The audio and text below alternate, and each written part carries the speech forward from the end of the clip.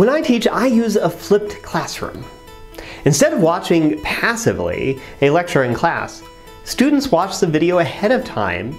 Then the precious in-class time is spent answering questions, working on homework, working on exercises, things like that. In this video, I want to talk about why I use a flipped classroom, how it works, and what you need as a student to do to succeed in a flipped class. Because you might not have seen this before. So let me first talk about some of the reasons that sometimes come up in my course reviews about why students think I do a flipped classroom. I don't do it because I'm lazy. Believe me, I can be lazy.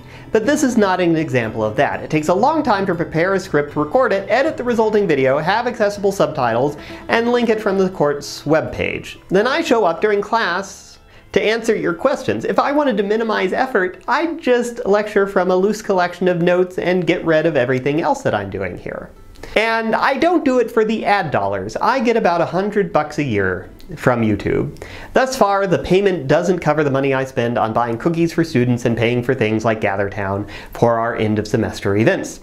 Now, maybe that would change if more people liked and subscribed, hint hint. But until then, so why do I actually do a flipped classroom? In 2016, I briefly went back to teaching a quote-unquote normal class because I was teaching it for the first time and worried I couldn't put together all of the videos in time. Again, it takes a lot of work to put these together. I was lecturing as usual, and there were a couple of super engaged students who sat in the front row answering all the questions, and I felt like things were going great.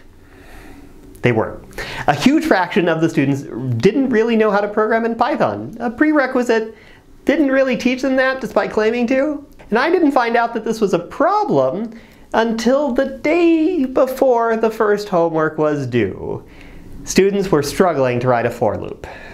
This never would have happened in a flipped classroom where students had to work on exercises in class. The biggest part of flipping is that I put the videos up online and you watch them before class. Then we use that time that you would have otherwise spent in class to answer your questions, to work through exercises and help you understand the content and make progress on homeworks. If this were happening in 2016, I would have figured out there was a problem a lot earlier. So that's what I do in a flipped classroom. Let's talk what you have to do in a flipped classroom. And I think the right way to talk about this is in terms of what not to do. So let's first go through some ways of doing very poorly in this class. The first is kind of obvious, but you can probably see how this can happen. You don't watch the videos 1 week for whatever reason, so it doesn't make sense for you to come to class if you haven't watched the video. Then that repeats over and over again until the midterm. Then you try to watch all the videos at once.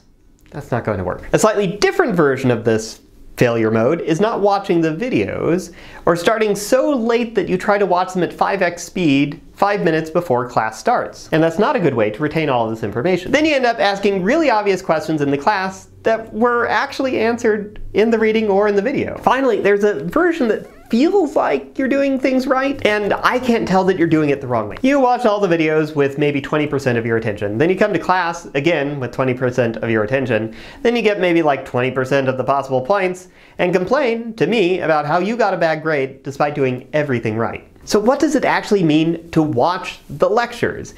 You need to focus on it just like you would in any other class. Sit down with paper and pencil and write down the parts that you found confusing or want to ask about. The advantage of flipping is that you can do a better job of watching the lecture because you can pick the time, place, and manner that works best for you. 3 a.m. in bed, 8 p.m. after dinner, or on a train ride to the Garden State. And this is also good for me as it gives me more flexibility in how I deliver lectures.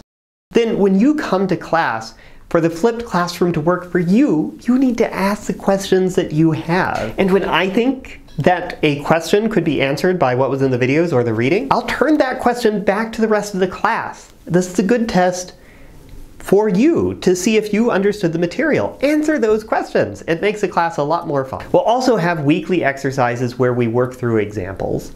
These are super important, so even though they won't be graded, for accuracy, it's incredibly important that you try to do them and fix any gaps in your understanding. Right before the exam, you'll ask me for practice exams. I will say no, because the exercises that we have every week were your practice for the exam. Part of the point, at least in my mind, of a flipped classroom is to make the learning experience more social, so use that to your advantage. You'll probably work with other students on the homework. Maybe you'll want to watch the lectures together too. It's more fun if you can pause, talk over stuff, and make fun of my outfits with your friends. And if you end up not liking my lectures and end up replacing them with somebody else's lectures, like my former student Mohit Iyer's YouTube channel, I'm not going to be upset. I'm totally cool if you flip through the slides, figure out the concepts, and then learn them somewhere else. My goal is that you learn and come to class ready to discuss the subject of the day. However you get there is fine by me. And that's another advantage of the flipped classroom, in my opinion. University students are, after all, not really paying for a lecture. The marginal cost of a lecture is basically zero, particularly when it's delivered online. The reason that I'm a professor is to be able to interact with students, and I think that the flipped classroom is the best way to help that interaction happen, even when classes get larger. I realize that the flipped classroom is new and different, but I think that if you make the effort to process the material, everyone, students at the University of Maryland, me, and people online who are just discovering the world of natural language processing will benefit. So thank you in advance for doing something in a way that might be new to you, and I think will make for a better experience for all of us. This is just one video from a course that I'm teaching. If you want to get the whole context, check out the course webpage, linked below. There you can find all of the videos in the right order. YouTube likes to show you older videos out of order, homeworks, exercises, and recommended readings. And if you want to help other people find videos like this, please be sure to like and subscribe to provide a big gradient to the algorithm.